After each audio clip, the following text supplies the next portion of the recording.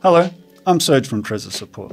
Today, we're going to talk about the most important rule for protecting your digital assets and funds from phishing attempts.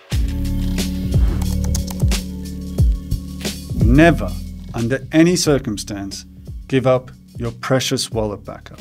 Scammers will use every trick in the book to try and steal them, and we're here to help you stay one step ahead. What is a wallet backup, you ask? Well, it's those 12, 20, or 24 words that you received when setting up your Trezor, formerly known as your recovery set. Plain and simple, it's the master key to your wallet and everything it protects. Now, because your wallet backup is so important, it's often the target of phishing attacks. But what exactly is phishing? Phishing uses clever social engineering tactics to try and trick you into giving away your wallet backup, so scammers can access everything it protects. They create urgency, fear, or pressure to push you into revealing those precious words. But here's the key takeaway. No matter what they say, those words should only ever be entered into your Trezor device. Never online and never shared. At Trezor Support, we will never contact you first with an urgent random request. You'll never get a legitimate message from us asking you to move your funds or update your account because of some emergency or maintenance issue.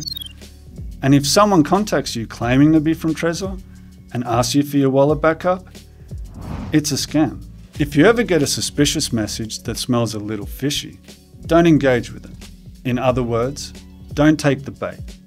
Always verify any communication through our official channels, which are listed in the description below this video. Now here's an extra little tip thrown in for good measure. We strongly recommend using the Trezor Suite desktop app. It's faster, more secure, and offers better privacy. If you do use the web version, make sure to double check the URL and bookmark the official site to avoid phishing. To wrap up, always remember, never share your wallet backup, those 12, 20, or 24 precious words.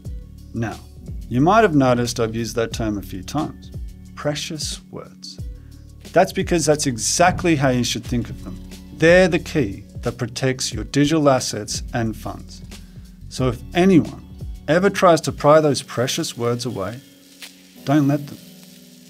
Thanks for watching and stay safe.